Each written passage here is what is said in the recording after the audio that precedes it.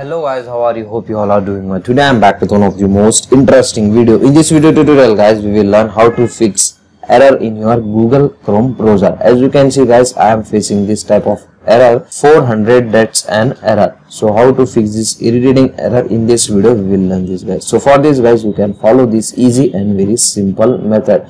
So when you are facing this type of error guys on your browser, so 99% reason behind this error is this guys. If your internet connection is not good at that time guys, you can face definitely this type of error on your browser. First you need to check your internet connection. In case your internet connection is working fine, working good, then you are facing this type of error guys. Now you can follow this next method to fix this error. Okay, open your Google Chrome browser. After opening, here in the top right side corner you can get three dots. Just click on it. From here you need to open help, and here you can get the option about Google Chrome. Just click on it. If the Google Chrome browser app update was available, first of all you need to update the Chrome browser on your PC. Okay, after updating, now let's see your problem was fixed or not.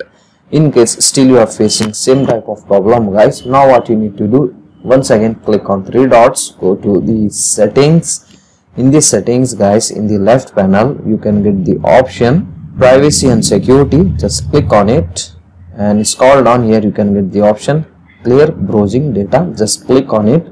From here you need to clear your browsing history, caches and cookies. Everything you need to clear. After this guys, just click on clear data. That's it. After this guys, close your Google Chrome browser and restart your PC one time. After restarting, hopefully this time it will fix your problem 100%. Okay, still in case you are facing same problem, now you can follow next method. Now you need to reset your Google Chrome browser. To reset the browser, once again click on three dots, go to settings. Okay, in the settings guys, in the left panel scroll down. Here you can get the option reset and clean up. Just click on it. From here you can get the option to reset the browser. Just click on reset setting to their original defaults. Okay, from here you can easily able to reset the browser. After resetting guys, 100% this time it will fix your problem. So these are the easy and simple solutions to fix this error.